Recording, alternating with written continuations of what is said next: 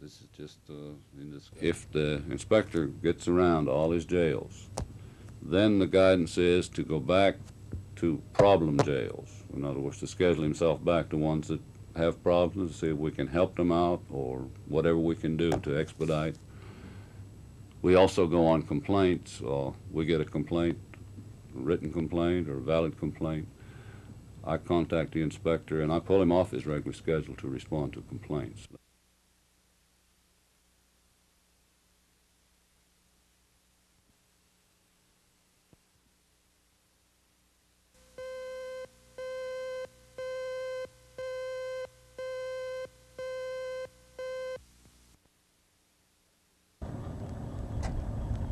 That big truck isn't just parked there.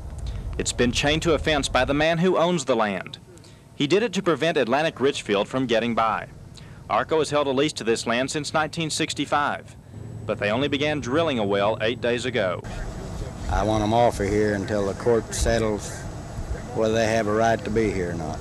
I don't think they do. They say they do.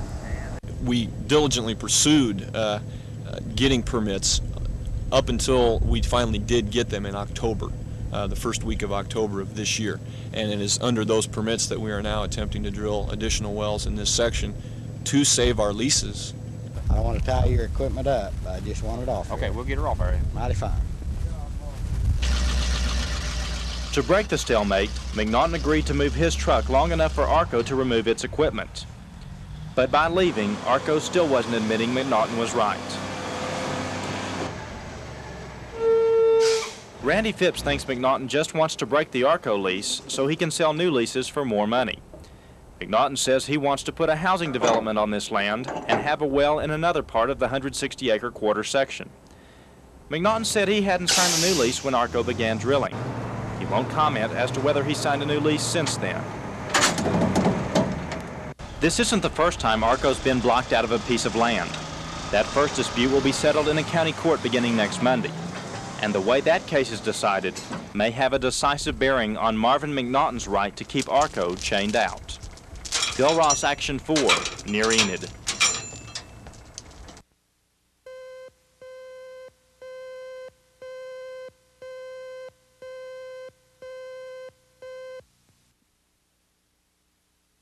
Thank you. I would like. How about that? And that the funding through block grants for any federalism switch over to the stand. Well, nobody knows for sure where that stands. Again. And I have already said, I will say, Madala. But ladies and gentlemen, as I would like to think that there is some special magic to supply side economics, and that you can cut your revenues 3 times greater than you cut your expenses and have a balanced budget. I wish I were able to wear those kinds of glasses that could see clearly that kind of scenario. Unfortunately, I cannot, and unfortunately so far, that kind of scenario hasn't come true. So magic.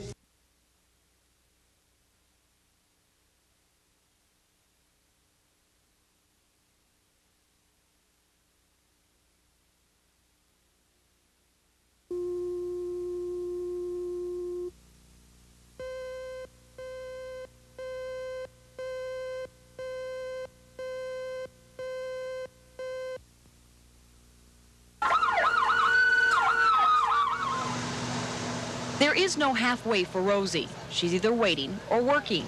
And when she's working, it's non-stop until the patient is safe inside the hospital. She carries a tremendous responsibility that many have buckled under.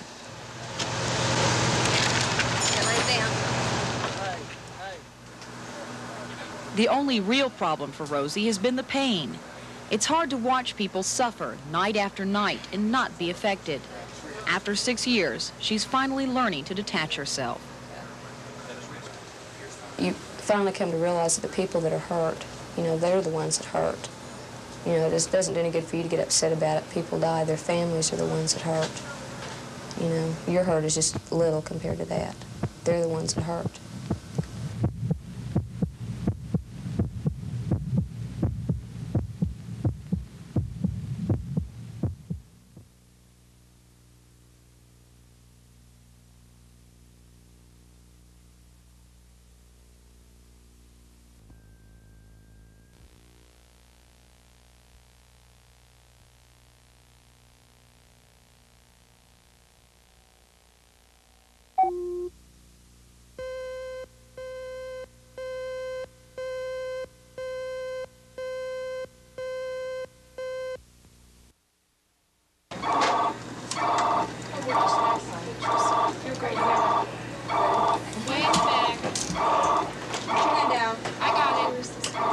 works, I'm going to put you back on the machine. There are a dozen stories of life and death every day in the intensive care unit. In each room, patients and nurses are working together towards one goal, staying alive. Be it someone just out of surgery like this man, or someone fighting a battle against a terminal disease. They're all here, and they all need special care. Is that sinus or? It's probably a sinus. The nurses? Well, they like the fast pace, the action. They find a challenge few have in a job. It's satisfying to know that there will be days when a patient will come so very close to death, only to be saved by their nursing skills. Okay. And as a head nurse, it's rewarding to see the unit work so well as a team. The satisfaction is whenever the family members come up to me and say, boy, you got a team in there that's just great. Either mama or daddy or my wife has made it because you've got good nurses in there. Then you feel like you've done your job because you've screened the proper people and you've got them trained highly enough that they can, do the job.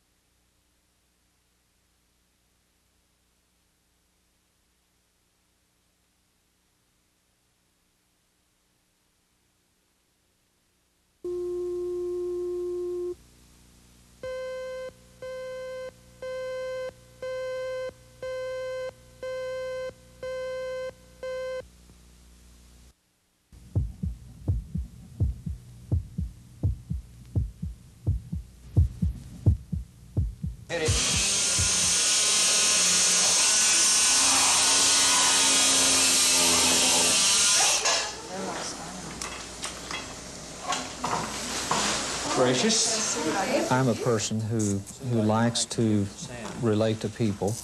I care about people, and I consider it a very precious blessing that I've been able to be educated and be in the position that I'm in which I can earn a living, but also help people who have significant problems that alters their lifestyle. And I can intervene in that situation and allow that person to go back and live an essentially normal life. On occasion, it means taking someone who is near death, and I don't like to use the term saving their life, but in essence, that's part of what the end result.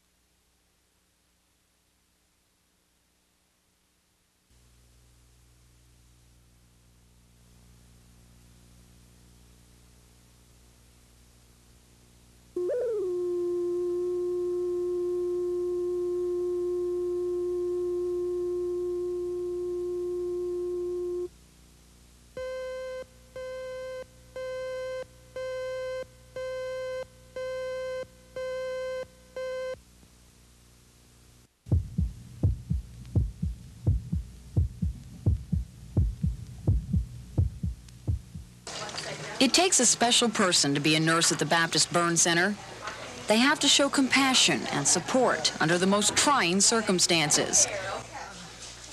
It's not easy to be cheerful when your patient is in extreme pain, but you have to be brave, for both of you.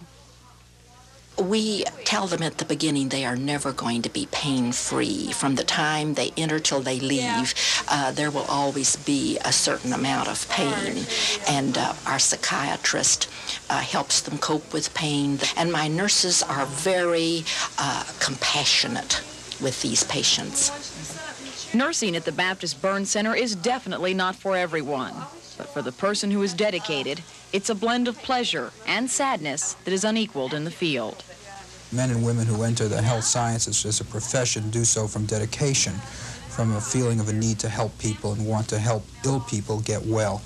And certainly there is no deeper gratification than helping a burn patient who is so critically ill when he comes in, not only survive, but go home to his family and return to a useful job in society.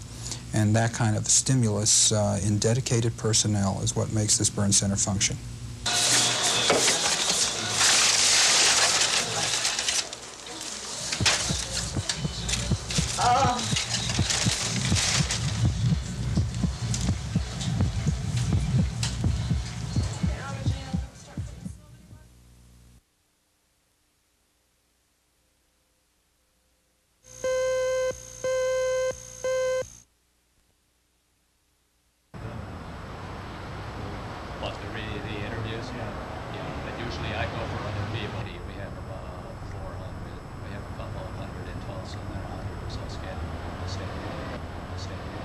No, this is almost typical. The amounts individually are ranging anything from a couple of dollars per individual to as much as many thousands of dollars per person.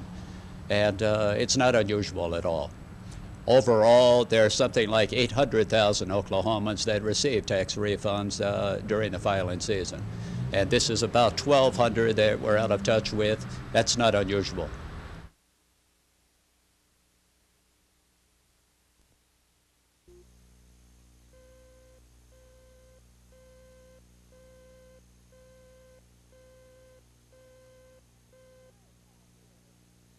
Twist out here. Rich Twist.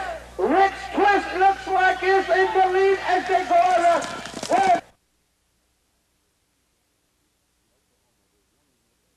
In Oklahoma, we're wanting it to succeed so hard that we will probably write a pretty strict statutory instead of leaving it to the commission members to write this.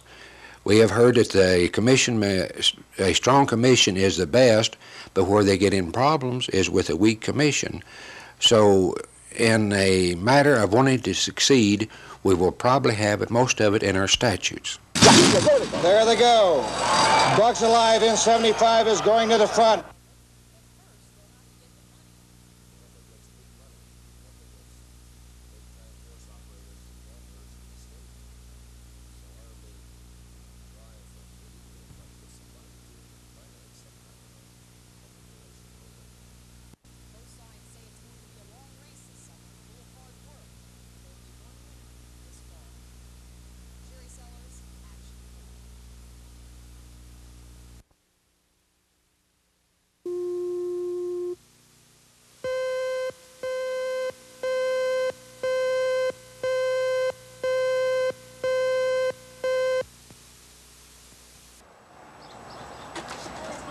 It's lunchtime at the Hunt Energy Corporation in Oklahoma City, and a dozen lunches have just been prepared. But these are not lunches for hungry employees. This food is to be loaded up and delivered to needy elderly citizens. Taking lunches to those in need during the lunch hour by a private company is being tried for the first time today. The Mobile Meals program was running short of full-time volunteers to deliver lunches. So one of the oil company workers suggested a way to help solve that problem.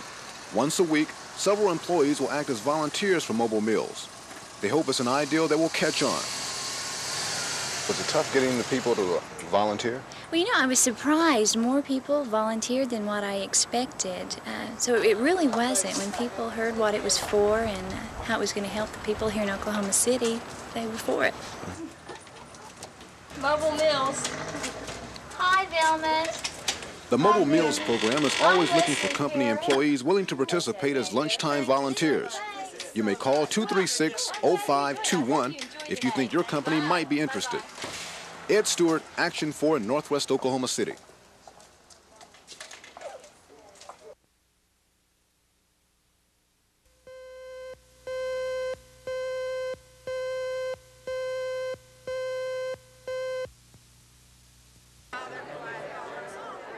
It was a reception of the who's who in Oklahoma politics. About 200 lawmakers and hospital administrators came to shake hands with the 70-year-old Raider, many coming all the way from Washington, D.C., those who had worked with him hundreds of times, helping Oklahoma get federal funds. Lloyd Raider was appreciative. Well, of course, this is a great day, and I'm gratified and extremely happy and proud. I don't deserve this kind of treatment, but nevertheless, I appreciate it. The reception won't be the last time we'll see Lloyd Raider. He will office at the Oklahoma Memorial Hospital. His office is surrounded by dark-colored glass windows. Always a private man, he will continue to finish what he started. Bella Shaw, Action 4.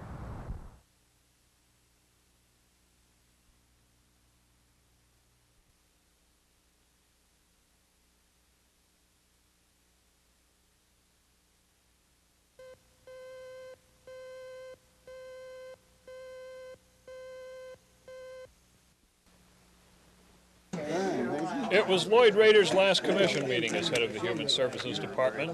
The time for pleasantries was short, with the department facing severe budget reductions brought on by sharp drops in state sales tax revenues. Already, the Welfare Department has cut back spending by 10%, as opposed to the 5.5% reductions Governor Nye wants from other state agencies.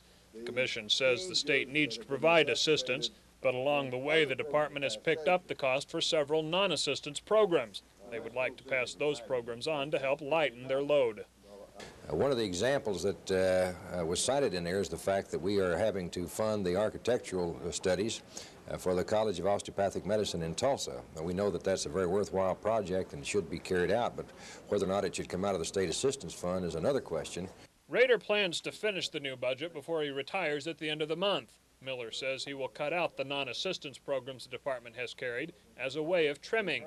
While those programs don't fit under human services, some of them are needed, and the governor and the legislators will either have to find new funding sources for them or reject Raider's plan. Charles Schnitzer, Action 4.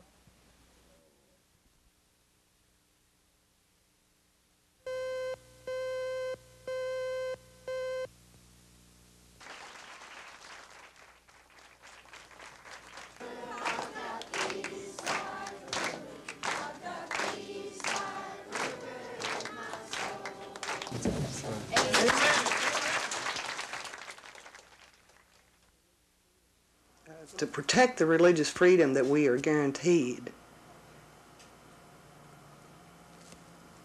we must keep the government out of it, not have the government be the authority. If the government can establish that religious practice, that government can take it away too, can take away people's religious freedom. Well, I think the gut issue really is free speech involved in this case. The plaintiffs are trying to prohibit Little Axe School District from allowing students on a voluntary basis to gather prior to school and have what they call sharing sessions. They have speakers come in and talk to them, and the ACLU and the plaintiffs in this case are trying to prohibit that.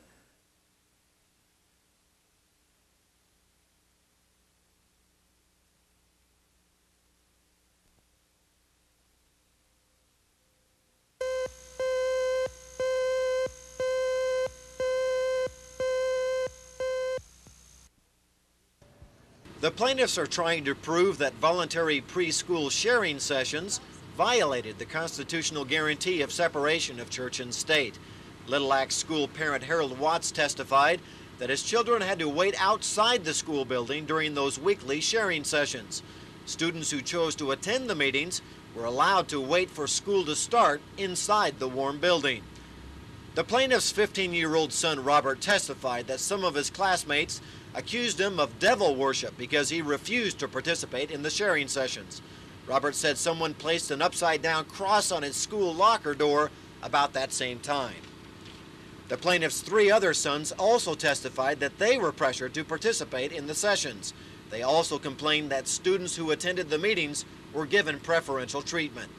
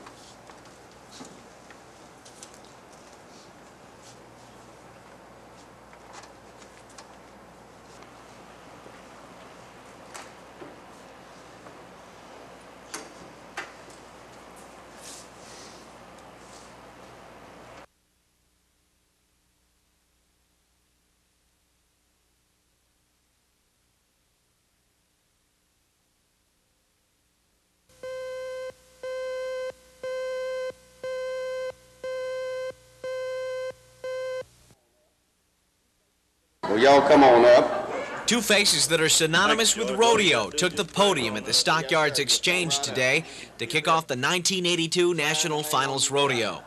Oklahoma native Ben Johnson and Sausage King Jimmy Dean are in town to be co-grand marshals of the annual National Finals Rodeo Parade. That parade will make its way through the historic Stockyards area tomorrow morning at 10 o'clock. These two men are no strangers to Oklahoma, and Jimmy Dean says he enjoys making his way home. I like this part of the country. I'd like to come back. I don't know if I want to do a big, arena type show, but I'd like to do it somewhere where we can attain a little intimacy and have some fun with a bunch of fine people. I like this town. Come on up here, Punch. Come here. Get down there, Mama. The celebrities will be around for several days, signing autographs and enjoying the rodeo. The main event at the NFR will get underway at 7 o'clock tomorrow evening at the Myriad Convention Center. If you don't already have tickets to the rodeo, don't expect to get in. The NFR is the biggest money-making attraction in Oklahoma City. Kurt Autry, Action 4.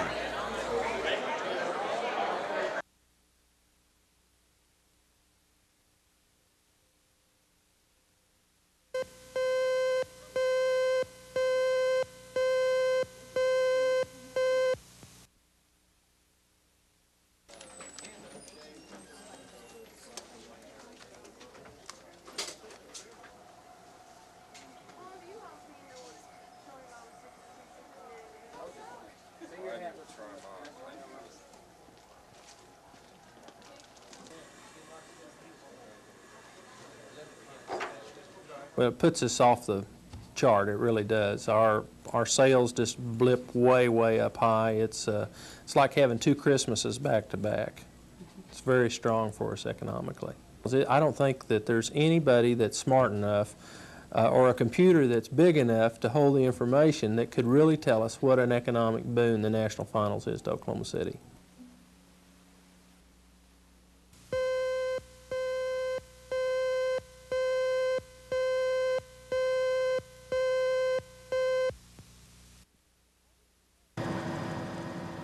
Under the proposed bill, road fuel would be taxed another 5 cents a gallon. The nickel tax increase would be earmarked to finance the rebuilding of the nation's roadways. The additional revenues would mean millions of dollars in road improvement funds for each state. It's projected Oklahoma could receive approximately $80 million a year if the proposed fuel tax were passed. It will give an added funding and hopefully will double what funding we have and maybe more than that from the federal level, which will give us an opportunity to make road improvements that we absolutely do not have the resources to do. Consumers would pay into the road improvement fund with each gallon of gas purchased. That's a proposal some motorists aren't too excited about, particularly truckers. When people get in my pocket, I don't get excited. Every time it comes to someone getting money, they always come to your people that are out here on the road day in and day out. We have no choice on it. You're robbing Peter to pay Paul, what you're doing. So basically you say, No. way, not us again? No, that's right. Not us again. If the fuel tax proposal passes, each state will get back at least 85% of the money their motorists pay. Debbie Mash, Action 4.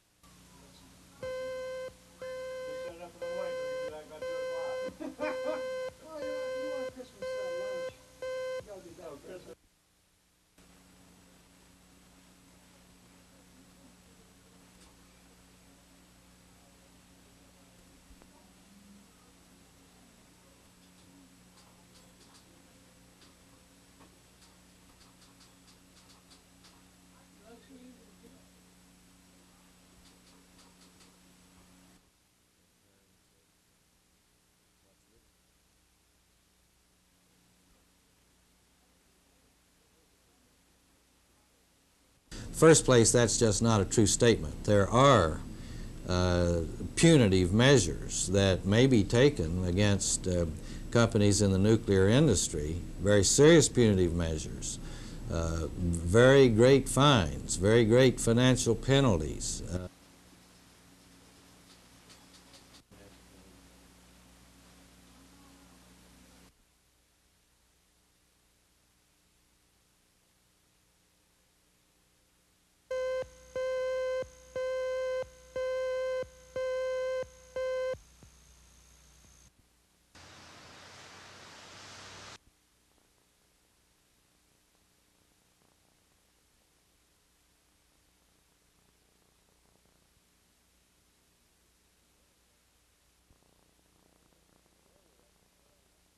I don't think you can grow without comparing what you believe to what other people do, and in talking about what you believe and having the ability to practice it out in the way you live your life.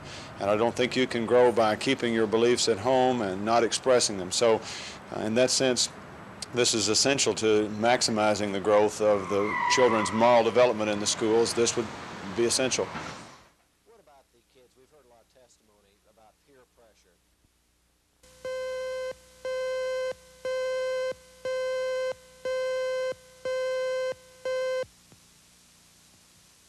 Nice town. McDonnell Douglas is a good town. Very easy to work. These things have a higher thrust. The large uranium molecule is hit by a neutron and breaks into two fission particles, releasing three other neutrons, which become energetic and give you a source of energy. However, in nuclear fusion, you're taking the opposite end of the periodic scale, or the smallest elements there are, hydrogen, which comes in the form of deuterium and tritium. They're isotopes of hydrogen. And you fuse them together so that you wind up with helium, which is an inert gas, and the energetic neutron. And the energetic neutron is then the part we want to make energy. Nuclear power has become a very controversial area with 3 Mile Island, the Black Fox nuclear power plant, which was eventually abandoned in northeastern Oklahoma. Won't the same constraints that have affected that industry affect fusion in the future at some date? Yes, they could. They definitely could. Fusion, however, is a much more benign form of energy in that you're using hydrogen. Your waste product is helium, which is an inert gas. And as an inert gas, it's just as harmless as anything could possibly be.